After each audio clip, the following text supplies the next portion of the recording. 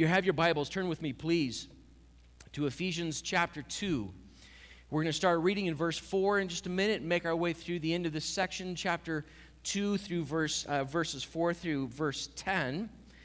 If you don't have a Bible, feel free to use the one in the chair in front of you or follow along on the screen. We'll have passages of Scripture up there as well. As we continue to work through this particular passage of Scripture, we're taking a look again at the mystery of God and the kind of salvation that He gives us. God's gift of salvation is the focus of this passage of Scripture in so many ways. In that first short section of chapter 2 we dealt with last time, verses 1 through 5, we dealt with how sin works, with what it does to us. And we watched this two-step process occur. Paul says that we are dead in our trespasses and sins, but God is rich in mercy. And so God grants us these amazing gifts even though we are dead in our sins. So Paul's thoughts now moved more toward the direction of what God gives in salvation, what the gift itself is like, and then what the gift itself actually does within us. So we're going to grow comfortable with this language today. We receive the gift, the grace of salvation. So salvation is a gift, but it's a very specific and a very powerful kind of gift in our lives. God gives it, but we need to receive it, is the language of Scripture. This gift of salvation not only puts us in right relationship with Jesus Christ, it actually changes our lives in really significant ways. So guys, when we receive the gift of salvation, our lives move from being held by this world to being held by Christ. Now that's really interesting language, but it's language that Paul likes. He says it in this passage, he says it in other passages. When we belong to Christ, when we become children of God, our lives move to being held with Him in the heavenly places. It's incredible language, but what does that mean? And we're going to get to talk about that this morning. The gift of salvation also has these intended consequences to them. It's not just a gift that God gives and it just sort of lies fallow through the rest of our earthly lives. It has intended consequences. It turns out, guys, that you and I were created, literally created, to live a certain kind of life that is filled with the power and the presence of God. What does that new life look like? How is it different than another way of life? And that's something that the rest of Ephesians 2 and 3 and 4 move into actually quite specifically. But overall this morning, the thought that's going to help hold us all together, what we're going to watch unfold is this, that we're going to watch God's generosity and God's glory in salvation. God's generosity in salvation. We're saved by this gift that is given to us, regardless of our sense of whether we are worthy of it or not. None of us are worthy, but whether we feel like that or not, it is this gift, this generous gift that God gives. And then God's glory is seen in our salvation. Guys, this is a really cool thought in Scripture. Saved people in a vibrant church are signposts to the glory of God. Not to how great we are, not to how magnificent and clever we can be, but they're signposts to the glory of God. So let's begin reading in Ephesians chapter 2. We're going to pick up in verse 4, just as that we grab some of the context and make our way through verse 10. Ephesians chapter 2, verse 4 goes like this. But God, being rich in mercy, because of the great love with which He loved us, even when we were dead in our trespasses, made us alive together with Christ. By grace you have been saved. And raised us up with Him and seated us with Him in the heavenly places in Christ Jesus, so that in the coming ages He might show the immeasurable riches of His grace in kindness toward us in Christ Jesus.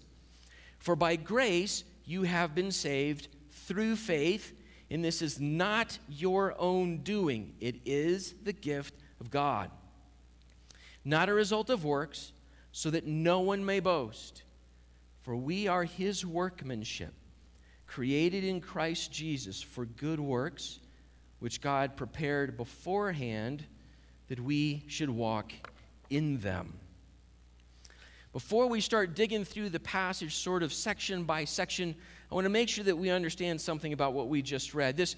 This passage contains one of these core concepts in Scripture when it comes to the notion of salvation. So it's critical to understanding how the Christian view of salvation worked, and it happens here in verse 8.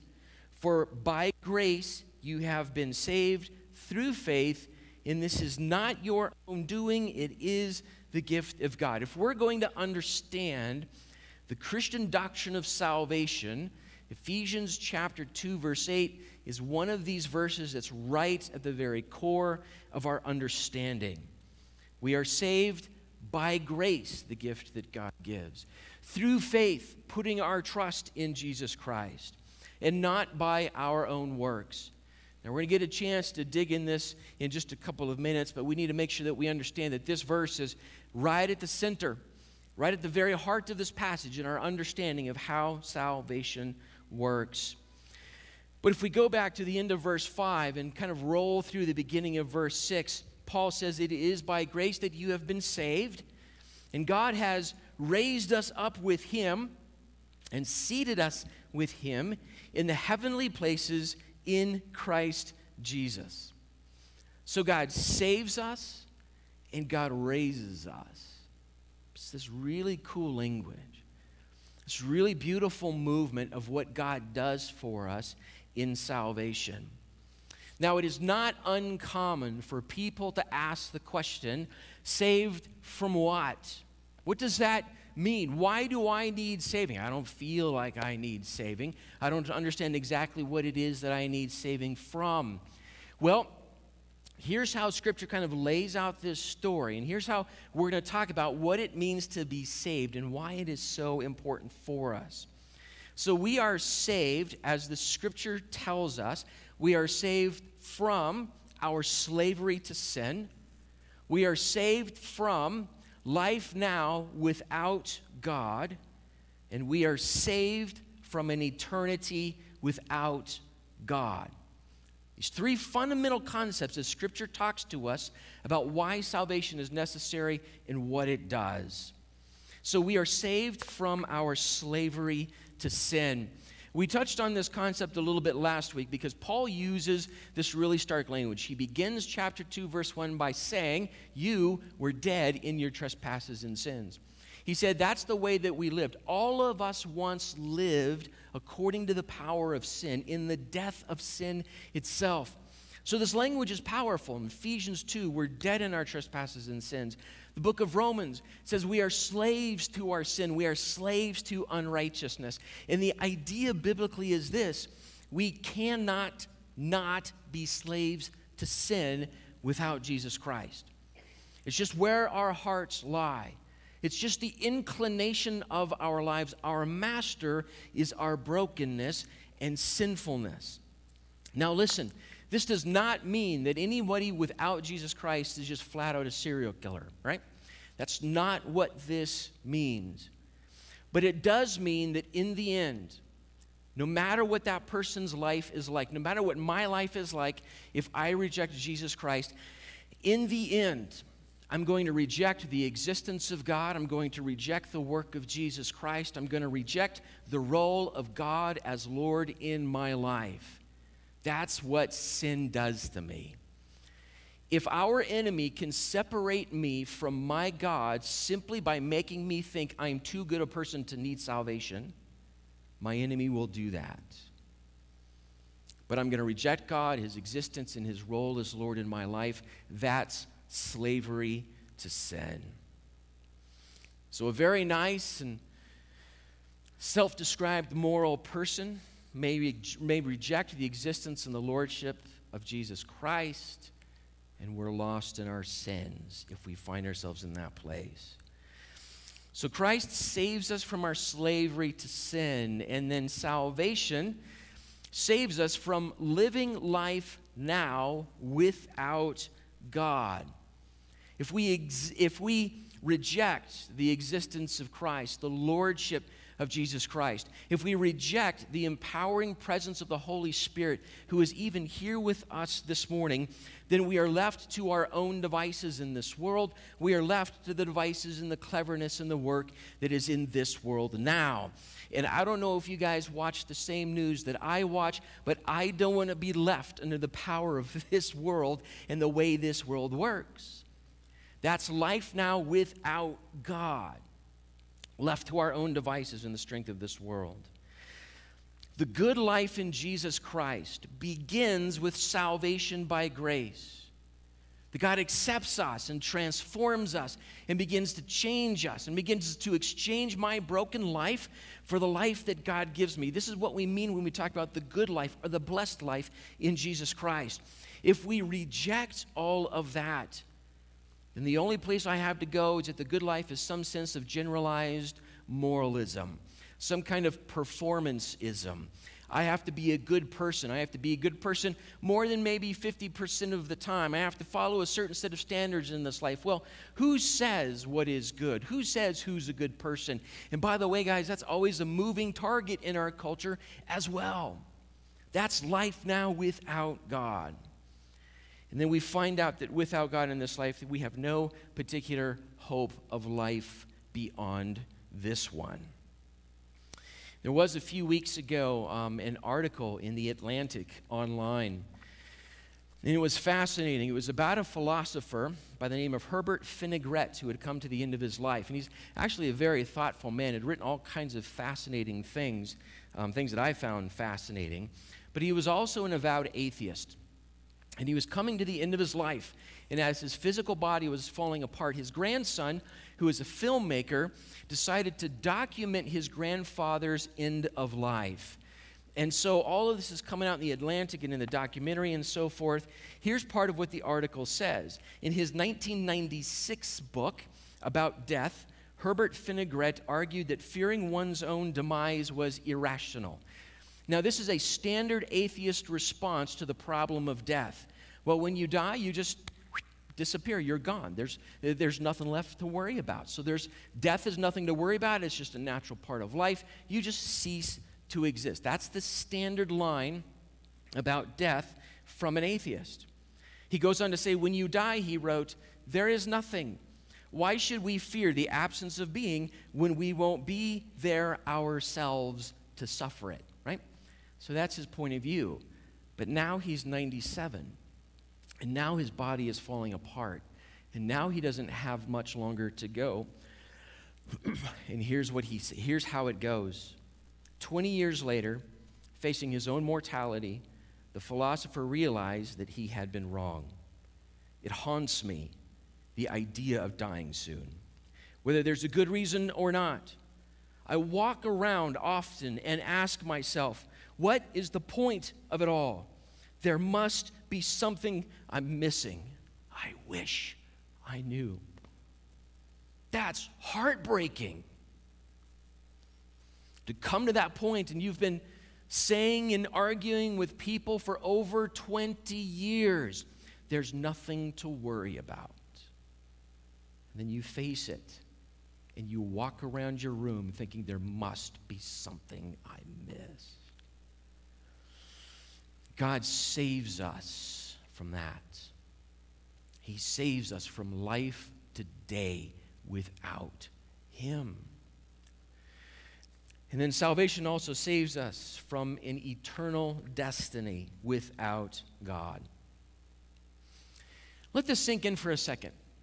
Every human being is created in the image of God. Every human being. And part of what that means is that every human being is created with an eternal soul. So what that means is every human who has ever been alive is still alive. Think about that for a second. Every human being who has ever lived is still alive. Jesus Christ saves us from eternity without Him. Here's part of how Jesus Christ talks about how important this is in the Gospel of Matthew, chapter 18. Jesus says this, And if your hand or your foot cause you to sin, cut it off and throw it away. It is better for you to enter life, meaning eternal life with him, crippled or lame, than with 2 hands or 2 feet, and be thrown into the eternal fire.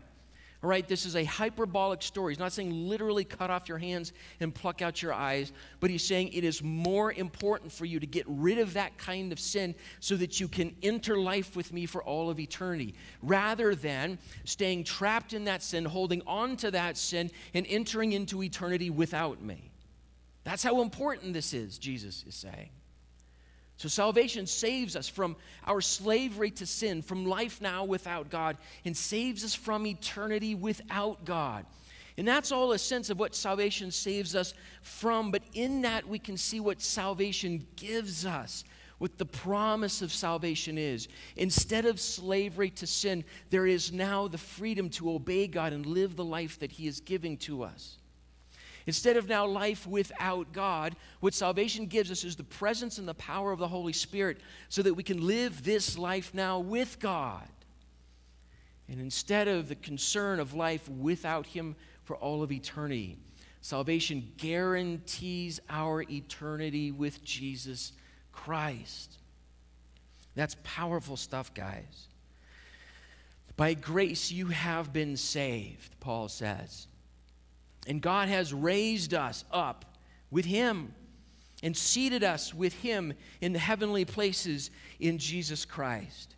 So God also raises us up with him and seats us with Jesus Christ. Now this is cool language that Paul uses. It's very provocative. So our lives, that eternal piece of us that exists beyond whatever happens to this physical body, that eternal piece of me is now held securely by Jesus Christ because I am his child. And nothing can happen to that. No one can take that away from him. My life is now raised with Christ in the heavenly places. And if you're a child of God, so is your life as well. Without Christ, my life is held by this world. With Christ, my life is now held with him. Paul says something similar in the book of Colossians.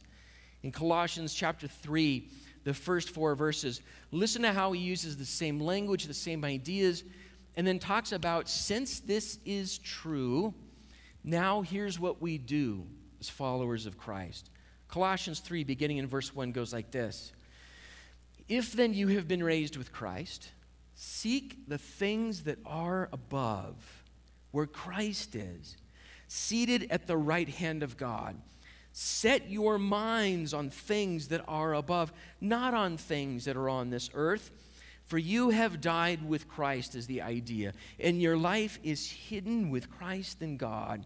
When Christ, who is your life, appears, then you also will appear with him in glory. So Paul says, since this is the case, since now you are being held by Christ in the heavenly places, life is going to change. I need you to start thinking about different things. I need you to start put different things inside of your head, your heart, your life. Because there's going to come a day that when he shows up, so will you. Because you belong to him. One of my favorite authors, Dallas Willard, a philosopher, he writes a lot about spiritual formation and discipleship.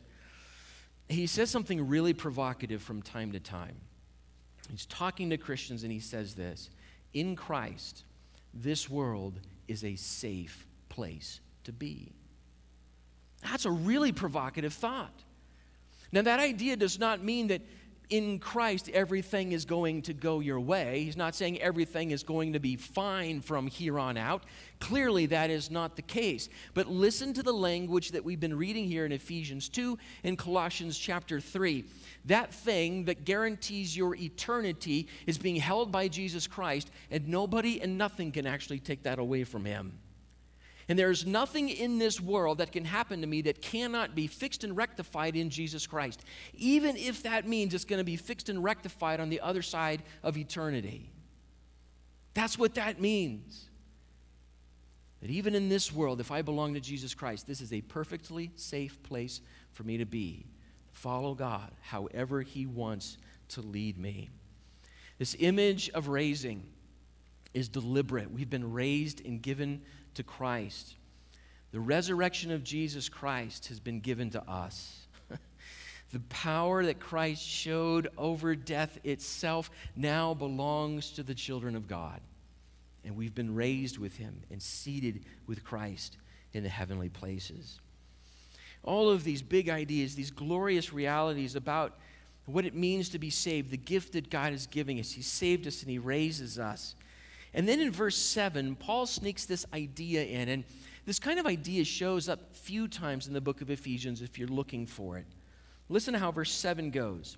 So that in the coming ages he might show the immeasurable riches of his grace in kindness toward us in Christ Jesus.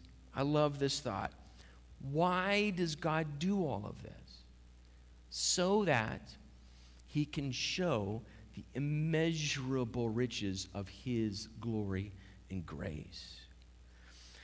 God is at work within us, not only granting us salvation, bringing us to himself, putting us in the family of God, giving us his gift. He is not just at work doing that, he is also at work showing off his glory, showing off his greatness, showing off his kind of generosity toward people like you and me.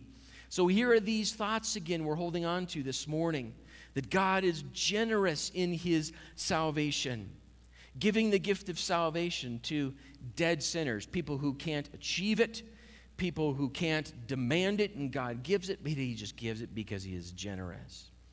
Giving us the power, his power for life here and now, and allowing us to partake in the resurrection of Jesus Christ. This is the magnificent generosity of God toward us in salvation. And God is glorious in salvation. Because God's glory is absolute and because it is perfect, it only makes sense to make a big deal about God. There is nothing arrogant, there is nothing wrong in talking about the greatness and the glory of God because of how perfect and absolute it is. It only makes sense to make a big deal about God. So God's kindness toward you and me deserves to be known. So God is at work doing this inside of our lives. He's at work doing this inside of us individually, in our families, in our churches. Here's part of how Paul talks about some of this in the book of Titus as he writes to this young pastor. He puts it like this. But when the goodness and loving kindness of God our Savior appeared, he saved us. Not because of works done by us in righteousness, but according to his own mercy, by the washing of regeneration and renewal of the Holy Spirit, whom he poured out on us richly through Jesus Christ, our Savior. I love the Trinitarian language in a passage like this.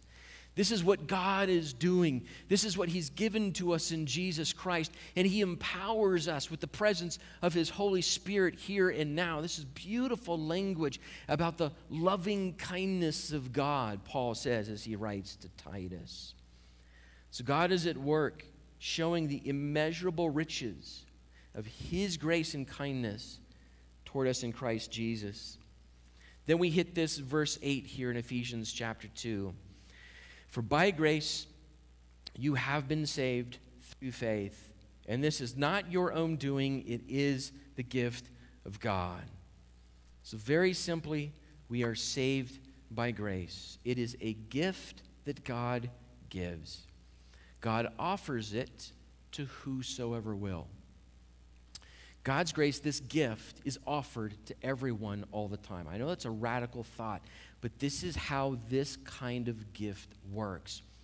There's a 50-cent theological word that we use to describe this kind of grace from time to time. It's called prevenient grace. Now, everybody say prevenient.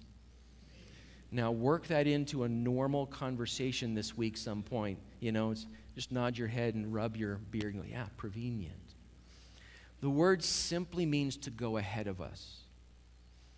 God's grace goes before us and is always available. This gift that God gives is prevenient.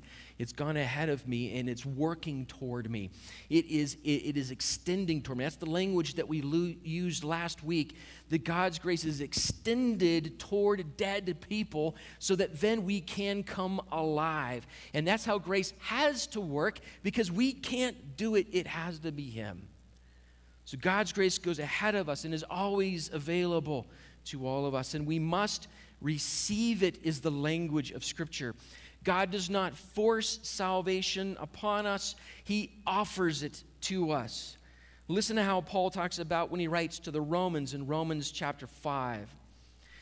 For if because of one man's trespass, and he's talking about Adam's fall and our sinfulness, for if because of one man's trespass death reigned through that man, much more will those who receive the abundance of grace and the free gift of righteousness reign in life through the one man, Jesus Christ. So for those who receive the gift of salvation, he says it's an abundance of grace. It's a free gift of righteousness.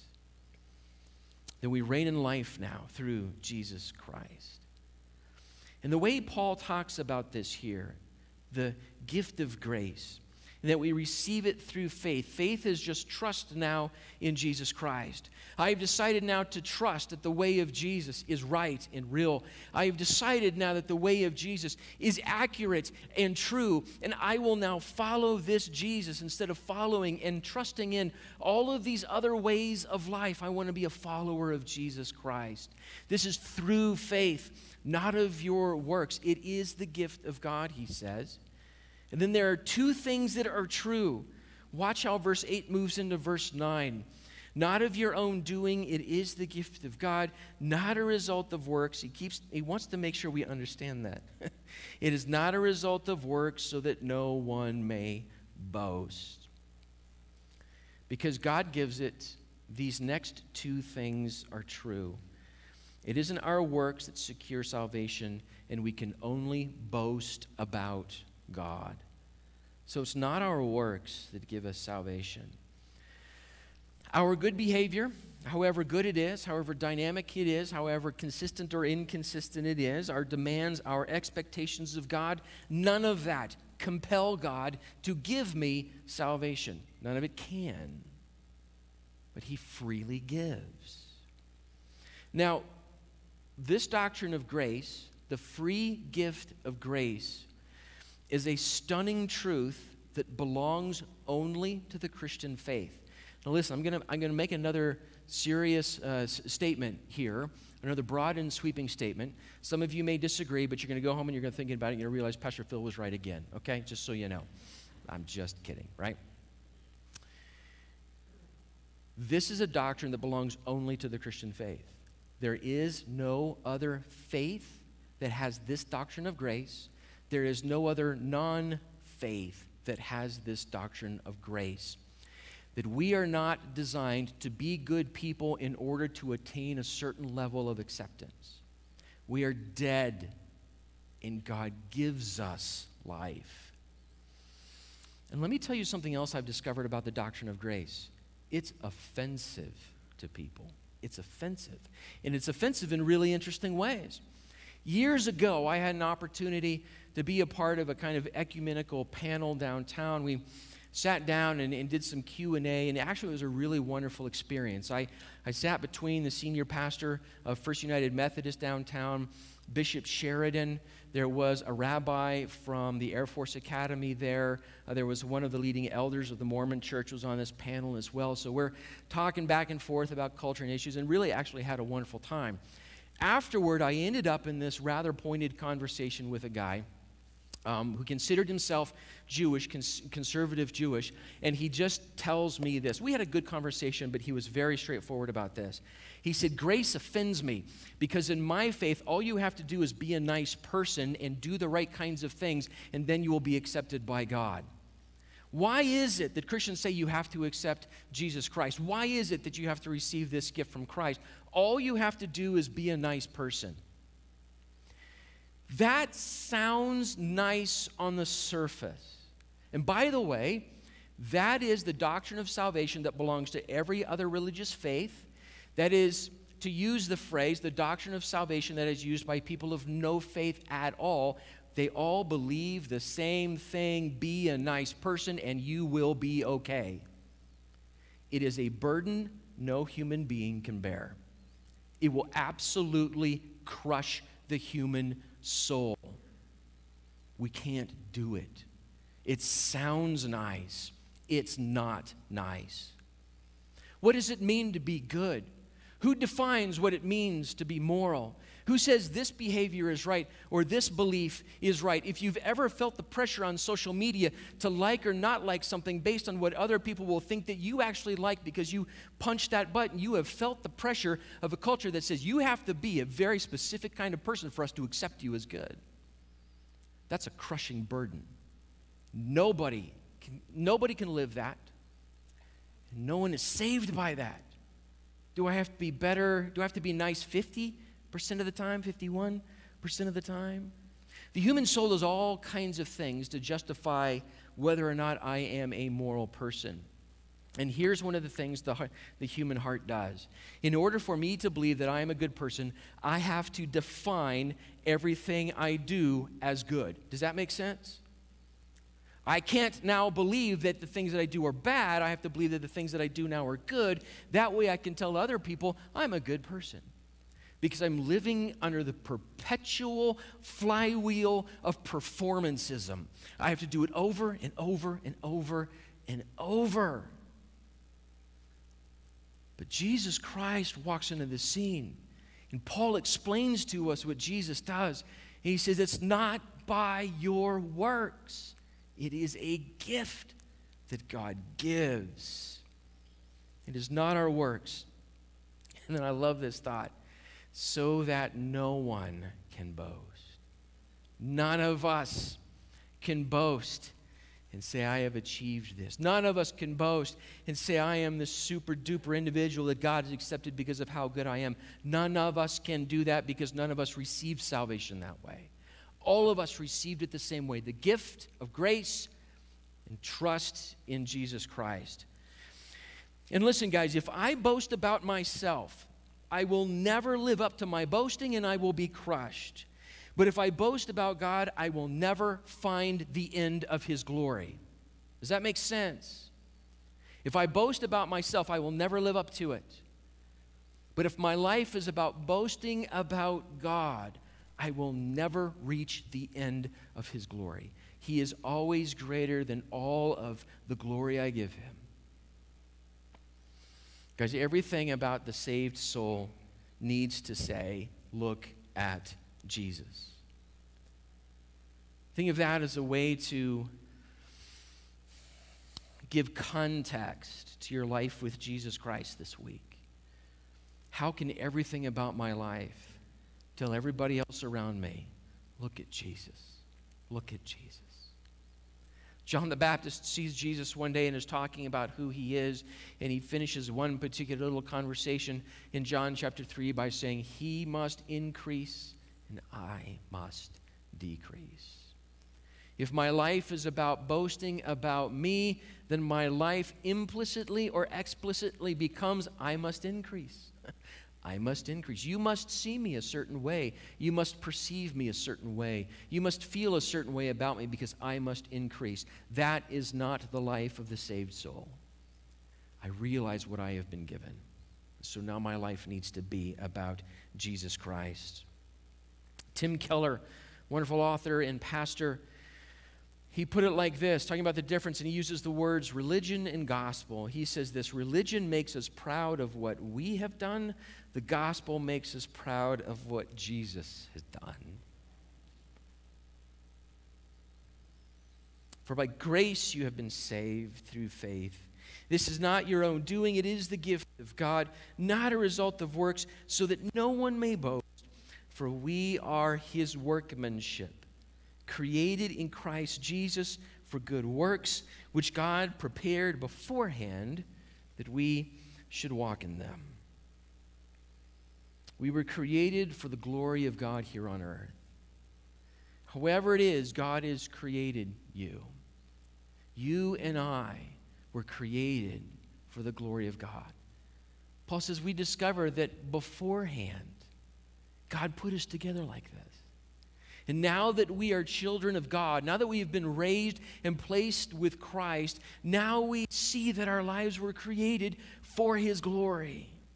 It's incredible. Guys, the movement of this thought, the order of the steps is critical. Grace is given and our lives follow. Grace is given and then our lives follow. That's why verse 8 comes before verse 10.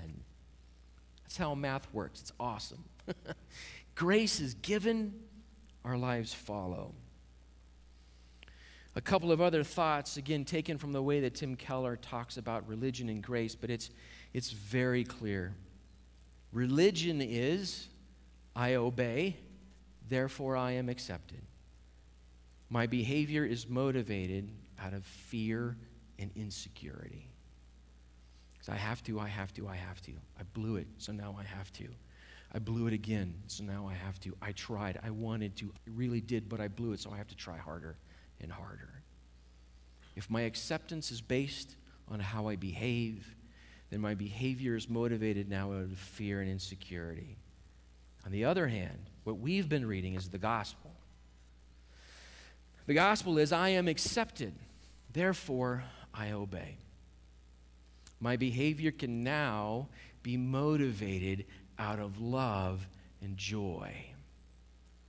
How different would my day-to-day life be if I grabbed hold of that and my behavior shifted from fear and anxiety and performance, and I've got to do this and say this, and people have to see me a certain way and think about me in a certain way? What if all of that could just get flushed down the toilet it belongs in, and we can actually live now actually acting out of love and joy and peace and thanksgiving to God? How different would our lives become?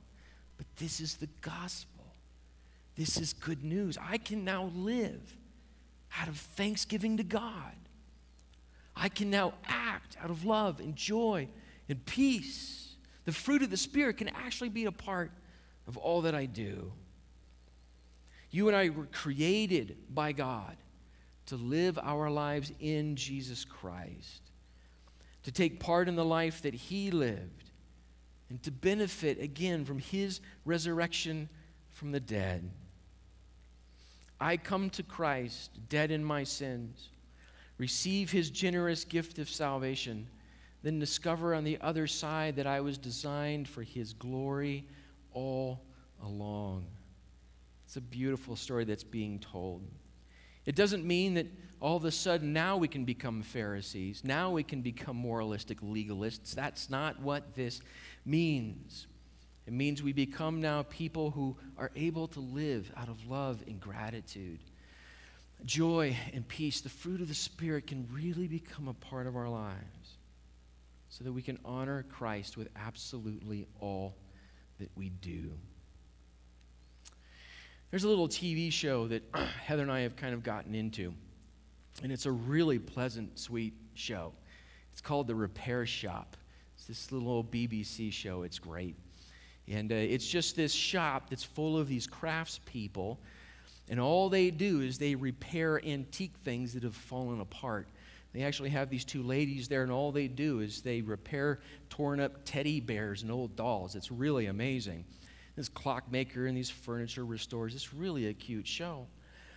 But you look at their work desks, their benches, and they're just this jumbled mess of tools and equipment that I look at these things, I have no clue what any of these things do, but these people walk in and they've got this antique clock that was handed down from great-great-grandpa, and it's broken, it doesn't work anymore, and they hand it to the guy who repairs clocks, and he goes, oh yeah, I know what this is, and I know what to do with it. And if that clock were handed to me behind that desk, you'd hand me that clock, I'd grab some random tool, and I would just beat that thing. You might as well just throw the clock in the garbage before you gave it to me. But you put that clock and the right tool in the hand of the master, and something that was broken becomes beautiful again. Something that doesn't work the way it was supposed to now works exactly how it was designed. Now remember what Paul said. You've been raised with Christ. He has you. He has you. And this is the kind of thing that can happen with our lives if they are in the hands of the Master. Let's pray.